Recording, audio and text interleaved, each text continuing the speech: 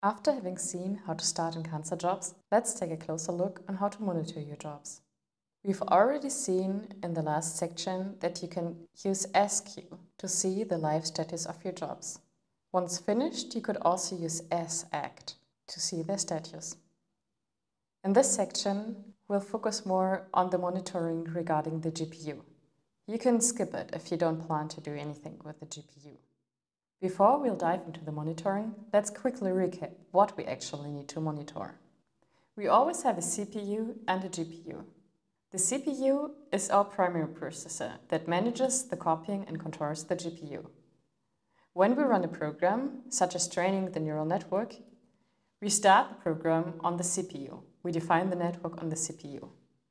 What happens then? That we copy the model over to the GPU. If you've already done this, you might remember the torch device CUDA command that you need to put after your model. Similarly, you need to copy over the data. On the GPU itself, multiple threads are run.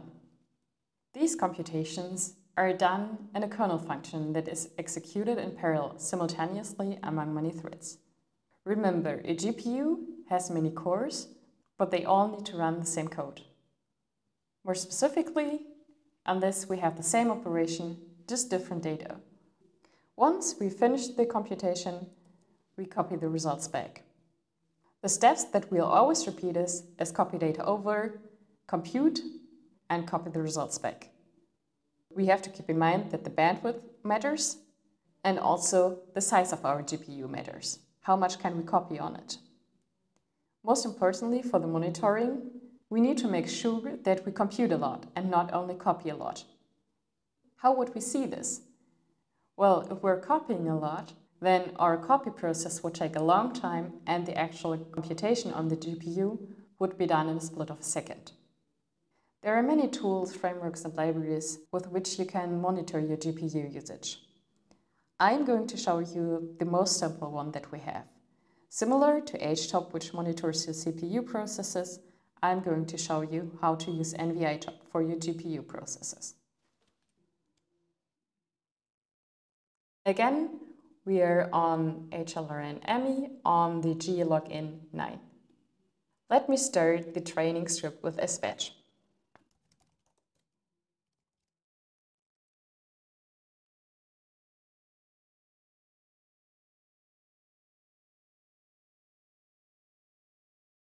I had to wait for a bit, but now we see that the script that I submitted is running with the job ID, and we also see on which specific node on the cluster it is running.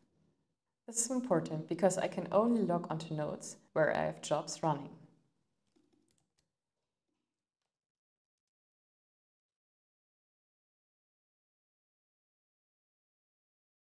I SSH'd onto this particular node. Now let's load nvitop.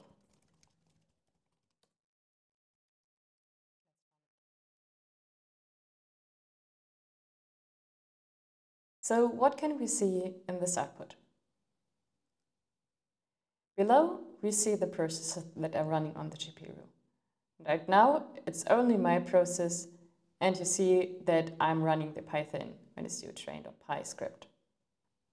I'm fully using the CPU. But what about the GPU? You can see the GPU up here. I requested one GPU, and you see the metrics that we want to monitor up here, which is the memory and the utilization. You see that I'm not really using the full capacity of the GPU.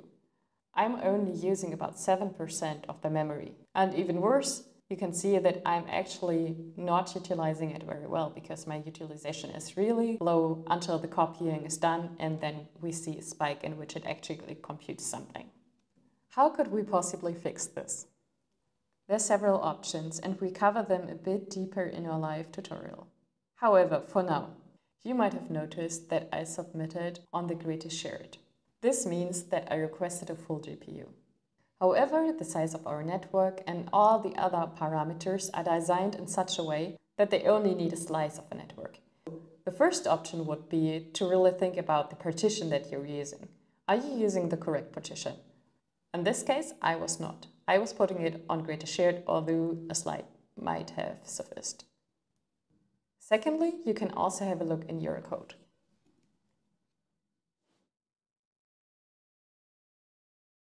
Right now, my batch size is 32. So to make use of the full capacity of the memory of the GPU, I could easily double it or even take 4 times as much.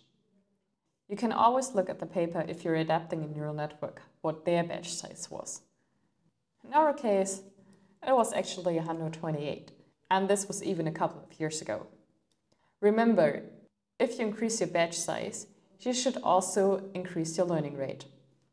This is because if your network sees more data, then of course the error estimate will be also better, so you can be more certain towards a particular step in your loss landscape. Lastly, you can also use profilers. We've included an example trained with Logger. My very last tip concerns checkpointing. Checkpointing means that you save your model and all other parameters regularly. So if something goes wrong, you can just resume the training from the checkpoint. This is important for efficient calculation. Seeing that your script failed after 5 hours and then needing to restart it from scratch can be quite annoying. This can happen accidentally, so if you have some corrupt images in your dataset, or some data causes an accidental division by 0. There are multiple ways in which you can checkpoint. Let me show you the most simplest one. Right now, in our training loop, we always save the model in a file that contains the state of the network. However, to make your training step fully reproducible, you might also want to additionally save any seeds that you've been using, or any other state. There are also some great frameworks, such as weight and biases or MLflow that you can use for checkpointing. After having seen the checkpointing, you're now free to explore the cluster further and maybe also set up your own deep learning workflow. Thank you so much for watching. Have a great day and fun computing on the cluster.